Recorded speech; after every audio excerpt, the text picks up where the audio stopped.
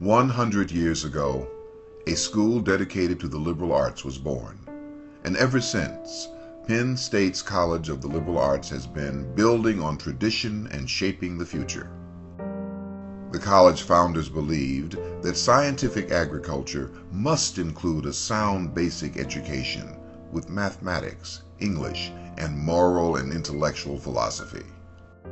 119 students were enrolled at Penn State in 1859. By the turn of the century, enrollment had grown to 500.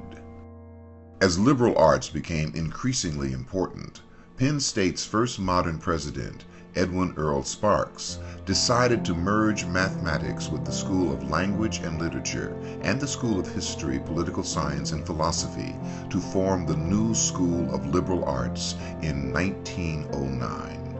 Early in its history, the college assumed a national leadership role in teaching and research.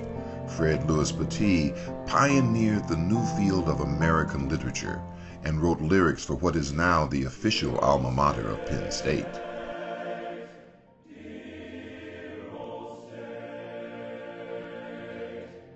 Great American literature aside, Petit often had to assign English composition papers on subjects like barnyard manure versus commercial fertilizer in order to teach spelling and grammar to young students. Ground was broken for a permanent home for the college in 1913, and 2 years later, the voices of young men and a few young women rang through the halls of what is now the south wing of Sparks Building. 1918 brought Lucretia Van Tuyl Simmons to head the German department and be Dean of Women. Van Tuyl Simmons was a steadfast promoter of women's education at the university and paved the way for generations of female students who followed. 1921 graduate Herman Fisher would go on to create one of the best-known toy companies in the United States, Fisher-Price Toys. While much of the country suffered the ill effects of the Great Depression, Penn State experienced rising enrollment, and Sparks Building was expanded with 2 additional wings.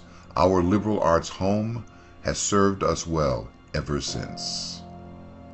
English professor Julia Gregg Brill launched her career as a lifelong advocate for women faculty, students, and alumni, continuing the work Simmons had started 2 decades earlier.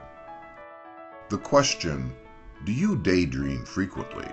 was part of a personality test developed by psychology professor Robert Bernreuter. This personality inventory is still widely used today. "Here's looking at you, kid," one of the many famous lines in the Academy Award-winning film Casablanca, penned by 1931 alumnus Julius Epstein. World War II changed the world and radically changed life at Penn State.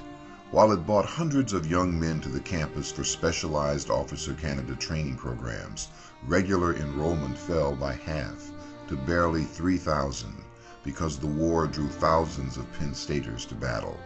Many did not return. Lieutenant W. Garfield Thomas, Jr., class of 1938, was one of the first alums to give up his life during the war. He received the Navy Cross, and the Garfield Thomas Water Tunnel on campus was named in his honor. 1943 graduate Milt Dolinger signed up for the U.S. Army and finished his degree early. His stories about the 88th Infantry Division fighting in Italy earned him the Bronze Star. In later years, Milt will champion the college with the slogan, "Liberal arts can take you everywhere." With the war's end, the School of Liberal Arts was poised for a new era. Enrollment at University Park steadily climbed to over 11,000 students by 1949.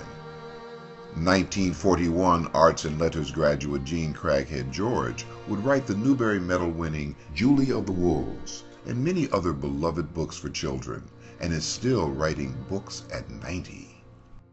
The 50s ushered in an era of Elvis Presley and poodle skirts, the Cold War and Marilyn Monroe, and a groundswell of activity on campus.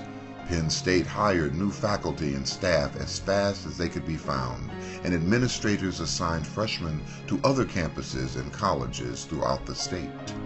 Temporary structures ease space shortages in classrooms, offices, and dormitories.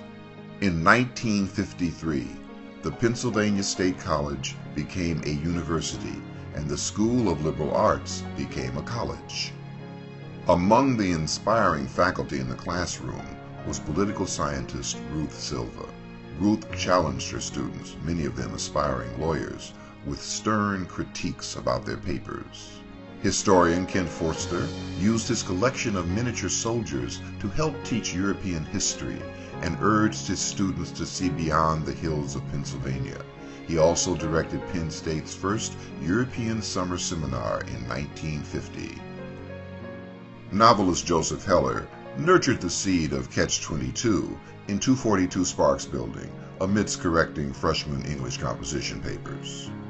The Penn State campus also reverberated with echoes of the civil rights movement spreading across the U.S. Like those at universities nationwide, liberal arts students were speaking out against racism, the Vietnam War, and later against sexism.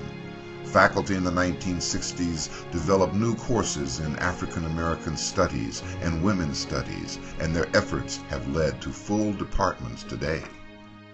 As the Vietnam War dragged on, William Diker expanded our knowledge of East Asia and later wrote the first comprehensive biography of Vietnamese leader Ho Chi Minh.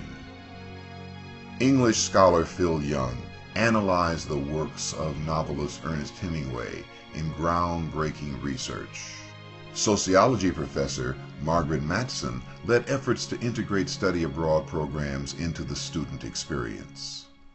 The forces of globalization started to become evident at Penn State in the 70s as the college welcomed students from around the world. 1975 alumnus Jigme Tinley received his master's degree in public administration to serve in his native Bhutan, where today he is Prime Minister. The college has long been a catalyst for new knowledge. In the 1980s, research became an integral part of the college's mission. Psychology professor Herschel Leibowitz pioneered the study of causes of human error in accidents related to human vision and perception. Anthropology professor Paul Baker initiated the field of biological anthropology and human population biology, a field where our department is an international leader today. In 1991, Susan Welch became the 9th dean of the college and launched a campaign for the college to join the top tier of liberal arts colleges in the nation. Football coach Joe Paterno, who has been a great friend of the college, said, "If we don't have a great liberal arts college, we will never have a great university." A new emphasis on hiring distinguished senior faculty strengthened many of its core programs. Building on the dean's leadership and the philanthropy of loyal alums, many departments and programs rose to rank in the top 20 or higher. More prominent faculty, such as Baruch Halpern, Michael Berube, Dwayne Alwyn, Nancy Tuwana, and Neil Wallace, would join the college, heighten its national reputation, and enrich the lives of our students. Today, Evelyn Pugh Professor Alan Walker, the co-discoverer of several million-year-old human ancestors in Africa, continues his groundbreaking work in anthropology. Pulitzer Prize-winning historian Mark Neely writes about constitutional and political issues surrounding Abraham Lincoln in the Civil War era. Once in a long while, we find ourselves touched by heroes. 1991 political science honors graduate Michael Murphy took a different path from his classmates. He joined the Navy SEALs, but during a mission in Afghanistan in 2005, he lost his life saving his comrades. He is Penn State's only Medal of Honor winner. Another political science alumnus and Penn State Distinguished Alumni, John Stanford, would retire as a U.S. Army Major General, but assume command of the Seattle School District.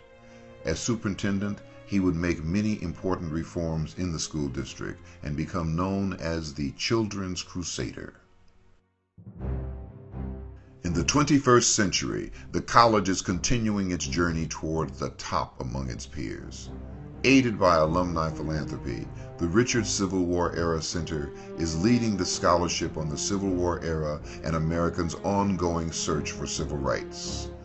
The Rock Ethics Institute is uniquely tackling a wide variety of topics, ranging from climate change ethics to developing young people's ethical awareness.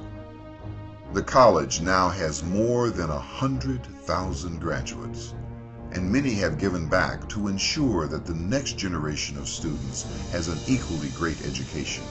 As supporters and mentors, thousands of alumni and friends have made a monumental impact on the college, its faculty, and the undergraduate and graduate students. Renowned physicist Isaac Newton once wrote, "If I have seen further, it is by standing on the shoulders of giants." We continue to stand on the shoulders of everyone who has swelled the fame of Penn State. Our students, our faculty, and our alumni will continue to question, explore, and lead a great community of discovery. They have all shaped the future for tomorrow and the next 100 years.